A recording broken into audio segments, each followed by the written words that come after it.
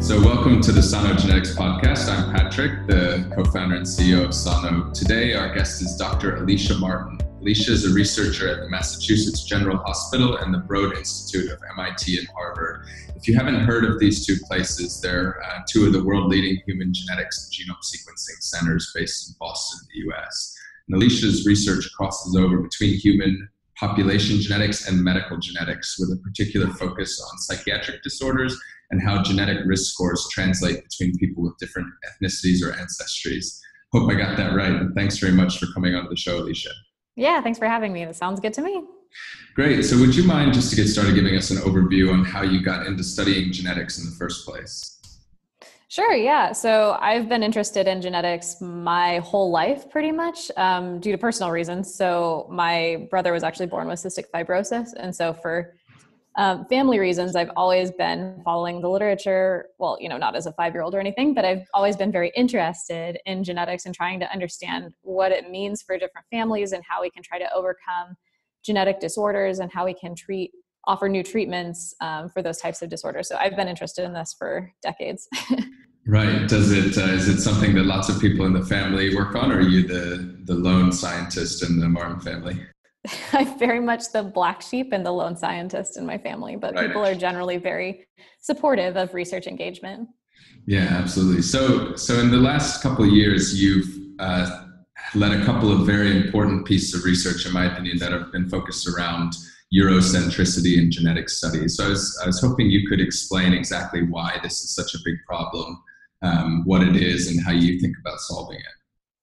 Yeah, so we've been looking at Eurocentricity for a long time, and we've known since basically genetic studies have started to ramp up that we've had this really big Eurocentric problem.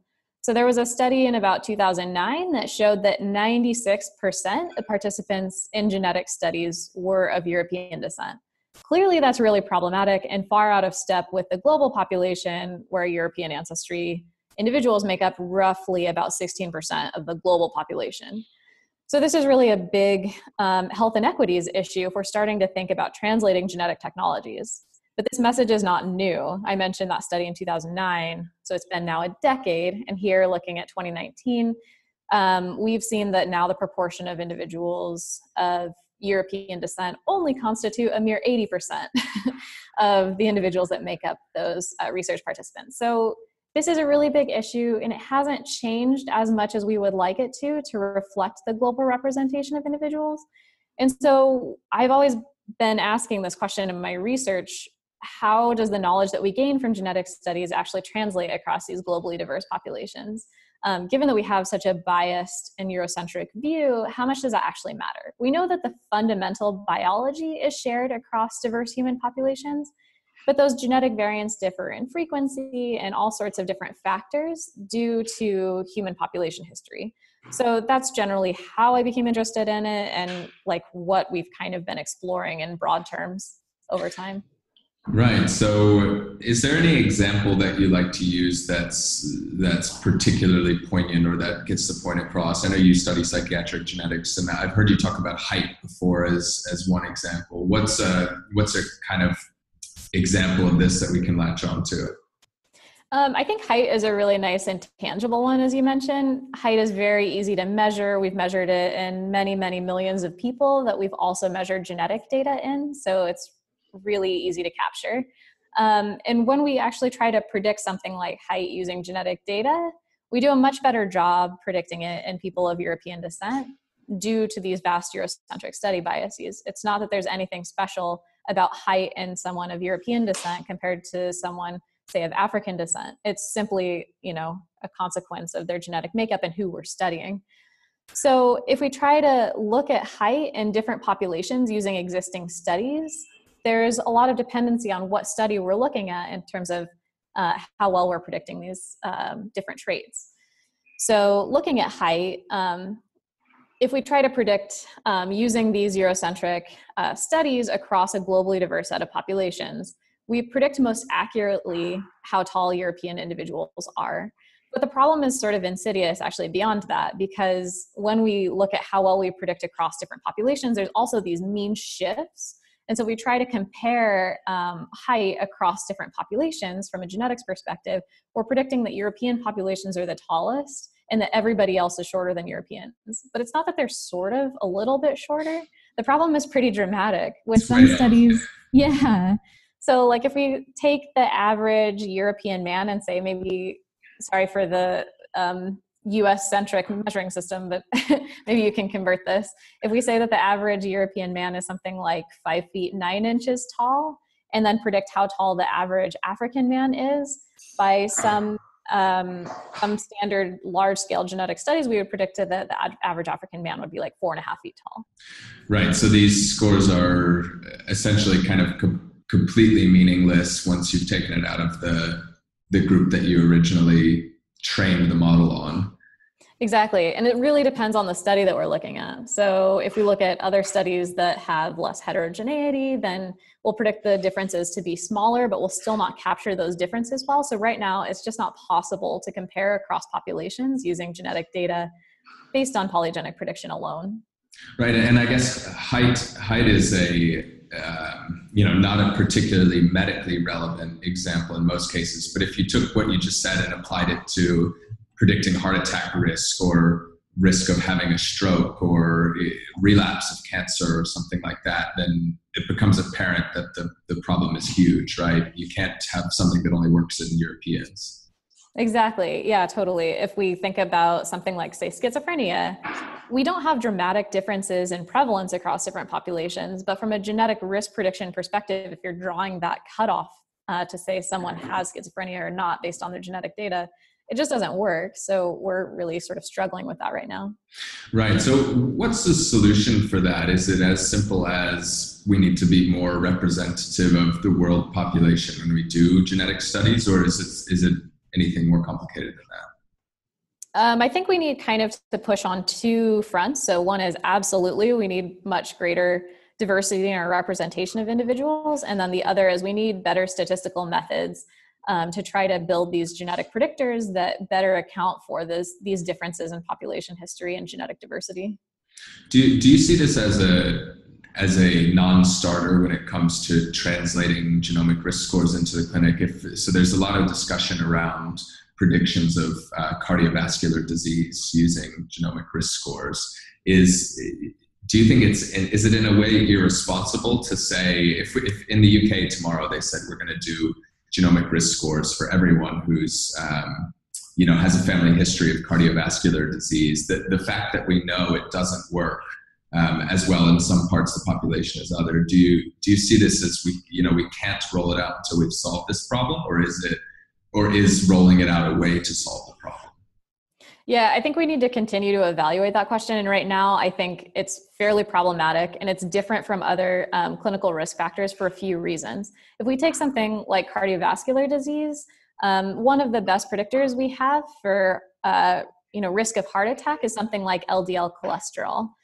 LDL cholesterol might, on average, differ across populations at some level due to different environmental effects, but fundamentally, the biomarker, the measure that we're using, fundamentally means the same thing across different populations. So if you have an LDL that's high in a European ancestry individual versus an African ancestry individual, that's problematic either way.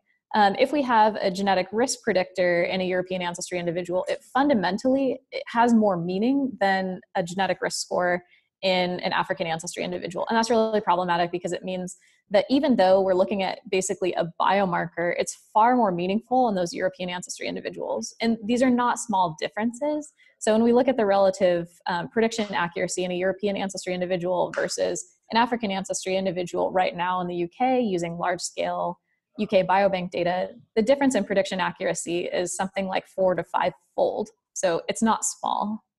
Right. So I guess that would mean to put some numbers on this, and I think we might be estimating a little bit here, but if the highest group of people in the cardio or in the coronary artery disease risk group, for example, might have a 20 or 30% lifetime risk in the European ancestry, but in a non-European ancestry, that lifetime risk might be more like 10% or something like that, right? So it's a huge difference where you're talking like you said, 3, 4, 5 times difference based on the same score.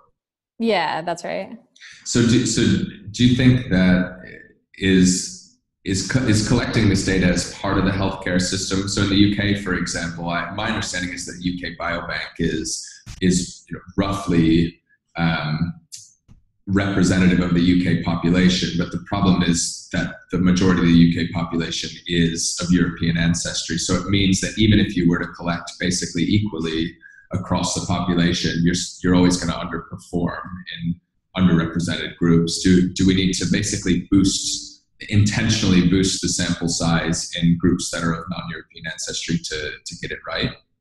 Yeah, exactly. So this is a global issue. We can't solve this with one country, with one ancestry or one background. We need to come together as a community in the genetics field to be able to solve this problem, because you're totally right that we're not going to be able to solve this in the UK alone. And where I live in the US, we're not going to be able to solve that in the US alone, even though we're currently not representing our own population very well. What are some of the best examples of people that are solving this? I know there's a big project, H3 Africa, that's going on. I'm not sure about the All of Us program in the US. There's also East London Genes and Health in the UK, for example. Are there other good ones? What's the best couple of models to look for to do this right? Yeah, I think you've named a lot of the really big, awesome ones. A few others that are disease specific that I would highlight are the type 2 diabetes efforts. There's some very big multi-ethnic efforts there, especially that are looking at Hispanic and Latino populations in the Americas with higher prevalences of type 2 diabetes. In the psychiatric space, there are some efforts by the Stanley Center where I work to initiate global collection efforts. So there's a very large scale project going on to enhance the scale of collections in Africa right now, especially in Eastern and Southern Africa, which are almost unrepresented in psychiatric studies, psychiatric genetic studies to date. So there's a few others that are disease specific, but I think in terms of the collections of large scale biobanks, you've captured a few. There are others, there are other large ones that are going on, for example, in East Asia that are quite large. So there's the Biobank Japan, there's the China Kadoorie Biobank. There's a few other biobanks in East Asia that I think are large, growing, and are starting to be coupled with biobanks of European descent. What role do you think that direct-to-consumer genetic testing companies play in this? Because some of them are huge. I don't know the exact numbers, but I know Ancestry is north of 10 million people. I think 23andMe is between 5 and 10 million. They may also be non-representative, but in terms of just the raw numbers, they probably have a huge number of participants. What's the role? How much are they engaging with research in this, and what do you see as what's their responsibility, I suppose, as stewards of this data on behalf of their customers and also working with researchers? Yeah, that's a great question. I think you're right in that they do absolutely have a big role to play. And I think they actually have a responsibility to help with those inequities and those issues, because they're so consumer facing and they are delivering this information to individuals of very diverse ancestries. And I know that they're, at least in 23andMe's case, in full disclosure, I have collaborations ongoing with them. They're very interested in expanding the breadth of reach that they can have across different ancestries. I know multiple different direct-to-consumer companies are really worried about these inequalities and these issues, and are trying to work to build new methods and to share their data, at least in summary form, so that researchers can take advantage of that data to build more equal predictors. Well, and from my perspective, I think 23andMe has done better than most, at least in their marketing efforts. They do say whenever they can that particular tests work better or worse on particular groups of people. It's unfortunate that they have to say that, but it's better that they do, and people are aware. To me, what's hard about this whole problem is that the deeper you drill down, there's always going to be a group that the test performs better and worse in, right? Even if we start to collect from on the continent level roughly equally, then it's still within the continent, there's going to be biases, right? If you talk about a big East Asian project, there's going to be, maybe underrepresentation in the west of China compared to the east. Is this a problem that we're going to be just chasing for decades, or how do you see? Is it going to be until we sequence the entire globe that we don't have these problems anymore?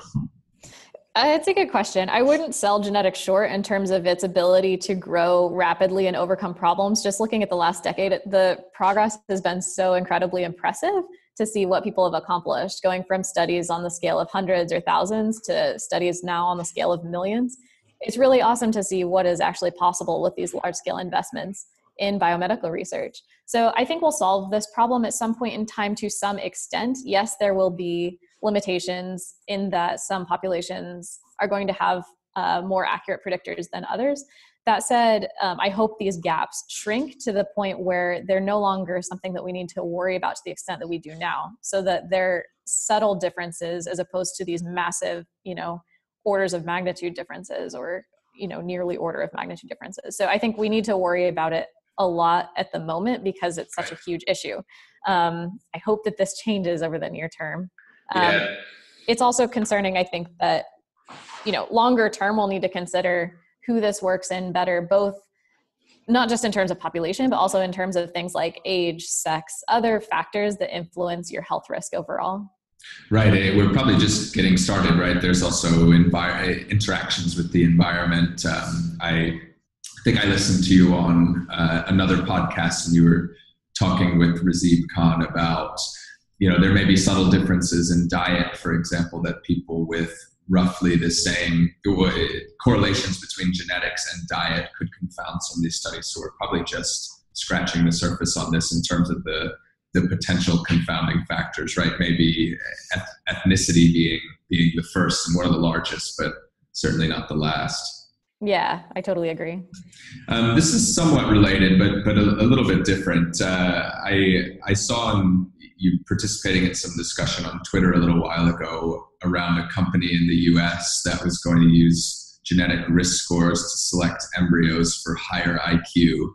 And I know you and many others have pretty strong scientific objections to this. I think the moral objections are one category, but there's a second category, which is just plain old, can we do it, scientific objections. I was wondering if you'd mind just describing the general idea and why it has some issues scientifically and or morally, whichever direction you decide to take. Yeah, so I don't want to tackle the moral piece because I feel like there are a lot of folks who are better suited to tackle that one, but I would say I think there is a very strong moral argument to be made. The scientific issues, I would say there are several. So one is that when a couple goes in to do IVF, they only have a few viable offspring between two parents, and there's just not that much genetic variance between them to choose from. And so really, a lot of the polygenic score selection right now would be selling something like snake oil for the choice of an embryo that is going to be a lifelong choice. So that's one problem. Another problem is that if you're trying to positively select on something like IQ, we don't actually know everything about what that means. So for example, positive IQ is also associated with higher risk of autism. That's a single example, but we just kind of need to consider what all opportunities there are for things to potentially go wrong. Do the risks outweigh the benefits? In this case, possibly. There's several issues that we don't necessarily understand. We just don't really have a full grasp on the risks right now. And I think that's really problematic if you're thinking about this for a child who's going to, exist throughout its entire life. And then another issue is this ancestry and ethnicity issue again. So often we're thinking about this in a single easy case, but when it comes to thinking about the entire population, there are many biracial couples, there are many couples of non-European descent, and we have no idea whether when you're selecting based on a polygenic score for one trait, whether you're actually unintentionally selecting for one ancestry background, basically. So let's say we have two African Americans who want to have a child via IVF and are interested in undergoing this polygenic screening. It's possible that just as a consequence of their mixed background, that they'll be accidentally selecting for those embryos that just have more European ancestry. And so there may be this unintentional sort of like ethnic selection that we really don't want to have happening. And then also just thinking about like, what do you want for your child and for your future? Do you want the smartest possible embryo? Do you want the happiest possible embryo? There's like a whole lot of traits that we care about in humanity. And if you think about the smartest possible person that you know, if that's what you want your child to be, this may or may not be the way to get that. But there's also a lot of things you should consider about the smartest person you know. Right. So there's just so many things to consider that I think we don't have a grasp on even remotely yet. And how good are the predictions, even if in the best case scenario, how well can you predict educational attainment or IQ from genetics? My understanding is even in the largest studies, we're only capturing a small proportion of the of the variance. You're only predicting 1 or 2 IQ points, right? It's not like you can predict tens or many tens of differences in IQ. Is that right? It's a small difference anyways. Yeah, I think the educational attainment predictor is predicting something on the order of a few months of education. So it's, a few months might be somewhat meaningful, but it's not really going to be a game changer. So again, I think kind of need to think about this right now in the context of being not particularly informative. It's helpful, I think, in a research context, but I would be very leery to recommend this to anybody for us, selecting an embryo. Yeah, I think most people are probably with you on that. I've heard it goes all the way back to Darwin that he noticed that when you breed animals, for example, towards one direction, whether it's a basset hound with long ears or a golden retriever with its golden coat, you end up with unexpected, unintended consequences, just as you were saying earlier, right? You think you're just selecting for one thing, but actually you end up other traits come along for the ride, and we don't really understand why. So this idea that we can just look at 4 embryos, apply a score to it, pick one that gets the best, and then everything's going to be fine is probably a little bit naive. Yeah, totally. I think we need to have quite a bit of diversity in our population to maintain health. And I think dogs and crops are a very good example of what happens when we do this polygenic selection. Dogs have different kinds of breeds, have cancer issues or hip dysplasia issues or brachiocephaly where they have respiratory issues. There's all sorts of challenges that we don't anticipate when we do this kind of polygenic selection. With crops as well, when we go towards a monoculture, they're very good at one thing, but they're more susceptible to certain types of immune challenges, let's say. So there's all sorts of issues that we might not anticipate, and I'm really concerned about those. Right. So I know that a lot of your work is focused around more common or complex conditions and traits, but we do have quite a few guests and listeners on the podcast that are interested in rare or Mendelian disease. I was wondering if you know of any evidence for differences in incidence, or how does this work that you've done in common traits where we maybe have many hundreds of thousands of people extend down into the Mendelian or rare disease traits? Do you see the same evidence for differences in predictive performance or diagnostic rate or anything like that? So I'm not too much of an expert in that, but I will say that for rare diseases, because we have these strong Eurocentric biases in sequencing data as well for diagnosis of rare diseases, we do end up with far more variants of unknown significance in non-European ancestry folks. We also know that some Mendelian diseases that we've thought of as like a classical one gene scenario have a lot of modifiers, or actually have a bit of a continuum into the complex disease space. So familial hypercholesterolemia, for example, is a disease where individuals have much higher cholesterol than average in the population, and therefore are at higher risk of heart attack. That's actually a continuum as well, and it seems like there are some polygenic contributors to that disease. So I can tell you those two things, but beyond that, I'm not the expert for the rare disease. Yeah, well, and I guess even you mentioned cystic fibrosis at the very beginning. That my understanding is that some of the risk variants for cystic fibrosis are also population specific, right? That depending on where your parents, grandparents, their grandparents came from, you could be at drastically higher or lower risk. And it may be that we're just not detecting some of the risk factors in non-European populations as well, right? Because of the way testing has been done. Yeah, certainly. So I think in that scenario, we have some variants that we very much nailed down, others that we don't know as well, and also a lot of disease modifiers. that may impact, say, the respiratory system or may impact the pancreas function. And we just don't have a firm handle on all of the multifactorial contributions to these rare diseases. Right. So I know, just to close out here, that you're currently in Finland and you spend at least a month or two a year in Finland.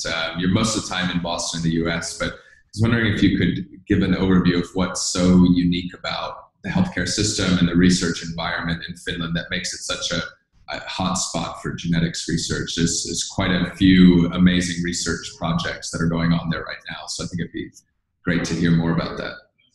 Yeah, so Finland is a really interesting place for a few reasons. One is, of course, the population history is a bit unique compared to many parts of the world. So it's a bottlenecked population. Of course, humans migrated into Finland with a bottleneck compared to other parts of Europe, but there was a subsequent bottleneck once individuals were in Finland, migrating into the northeastern part of the country. So there's a depletion of genetic diversity in general. So there's a lot of homogeneity in general. The healthcare system is also very, very advanced, I would say. So especially coming from a US perspective, it's amazing to see what these Scandinavian health records have stored. So over the past many decades, medical records have been stored in an easily retrievable way. There's a lot of, I think, social buy-in to the healthcare system here.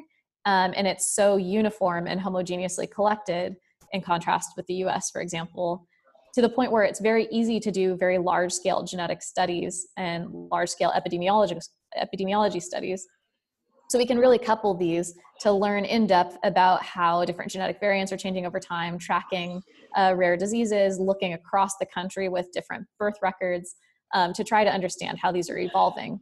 And in thinking about the polygenic case or the polygenic risk prediction scenario in particular, it's really amazing to see these surveys being conducted where in a research setting, people are being given back risk prediction for, say, cardiovascular disease with their traditional risk factors and then also with their genetic factors, and seeing how they respond. Do they engage with the healthcare system if they're at the high end of genetic risk plus clinical risk? And that does seem to be the case here. I think partially because there is so much more trust in the healthcare system, but people are generally going to see their PCP at a higher rate than those individuals who are not given their genetic information. So it's just really awesome to see how advanced their healthcare system is. Right. So that study you're referring to is that the cardio one? Yeah. So they basically, they run a polygenic risk score, like you say. If people are identified as high risk, or do they communicate your risk no matter what, whether you're high or low risk? And at that point, you're given the opportunity to engage with a cardiologist or a general practitioner. And I guess in many cases, people also make lifestyle changes, right? If they know they're at high risk for cardiovascular disease, they might take that information and just choose to change their behavior. Yeah, exactly. I think it helps to have such an educated population as well. Just their buy-in to the social healthcare system is very high because their engagement is very strong due to this high education level in general. So it's great to see that they're making lifestyle changes. They're making diet and exercise changes. They're making decisions to go to their GP, their general practitioner more often. So all of those things I think are really cool. Yeah, it seems to me like the next decade, we have an opportunity and a challenge to actually understand how to make these scores actionable, right? We're good at predicting and getting better at finding high-risk individuals, although we have lots of challenges. But actually, what do you do next? You can't just give someone this information, probably, because most people, it's just like if you tell someone smoking is bad, most people are going to say, no, I understand, but may not change their behavior. So it sounds like there's a huge opportunity to actually understand, once we have this information, what next? Yeah, I think we're going to need to educate the public to some extent, but I also think that we can think of this in the same context as other clinical risk factors. You probably don't know what your LDL is because you probably haven't memorized that, for example, but you probably know whether it's high, medium, low, something like that. And I think we can probably break that down for people kind of at the same level and couple that with all the other clinical factors to make it a fairly digestible piece of information. Right. And I just was wondering if you're the expert on this, but I always find it so fascinating. You talked about the bottleneck in Finland. Would you mind just describing from a historical perspective about what we know about that? How many people, what was the size of the bottleneck? I just find this kind of thing fascinating to think back to when this, frozen land was founded. How many people kind of made it through and settled initially?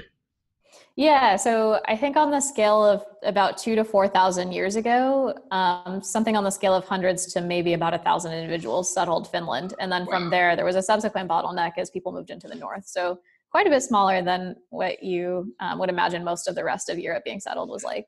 That's amazing. And how does that compare to out of Africa, for example? What were the size of the waves of people? I have no idea, so I'm hoping you know. Yeah, so when we think about the out of Africa bottleneck, we often use this term effective population size, which is basically the number of individuals that we would effectively see to have the same genetic diversity as whatever this number is. So when we have these big population expansions that have happened, for example, over the past several generations or many decades, we only maintain basically the same amount of genetic diversity as the few generations that came before. Yes, there was this big expansion, but we don't see a massive explosion in genetic diversity because they all descend from the same parents. Yeah. So the effective population sizes in Africa are somewhere on the scale of about 20,000, and the effective population sizes that came out of Africa are something on the scale of roughly 10,000, so about a half what you see in Africa. So that's the rough scale, but of course there are more individuals to make up that effective genetic diversity. Right, and I guess this plays into some of you were saying earlier how there's greater genetic diversity in Africa in general, and this causes problems with the risk scores that you described, right? And is it the reason I've noticed that they typically perform the worst in African population? Is this because there is so much more genetic diversity that we're failing to model, or is that not the case? It's sort of twofold. So one is that there are just more genetic variants to begin with, as you're talking about. And the other is that if you're looking across the globe and comparing to the Eurocentric populations that we have measured, the populations that are most genetically diverged from the European populations are those African ancestry populations. Right. So it's a combination of things. That makes sense. Okay, great. I think we've covered a lot of ground today. So thanks very much for the wonderful discussion. Sure. Yeah. Happy to be here. One other topic that I guess we should sort of touch on is This is an issue of sort of global parity, as we talked about. But since we're talking a little bit about communication and engagement generally, I would say that one area that's really important is to think about what local communities who are typically underrepresented in genetic studies have to gain from those studies and what the balance is with global engagement. So for example, when we do genetic studies, I think it's really important that we give something back to the local communities, and that this sort of safari research or helicopter research is not happening, where geneticists are going into new parts of the world that haven't traditionally been involved in genetics research, taking, say, samples and doing whatever with those samples, and then not returning anything to the communities. So I think we need to have some research capacity building going on for those areas of the world that are newer to genetics research, so that we actually can build these fruitful, long-term, sustainable research collaborations, and that people who are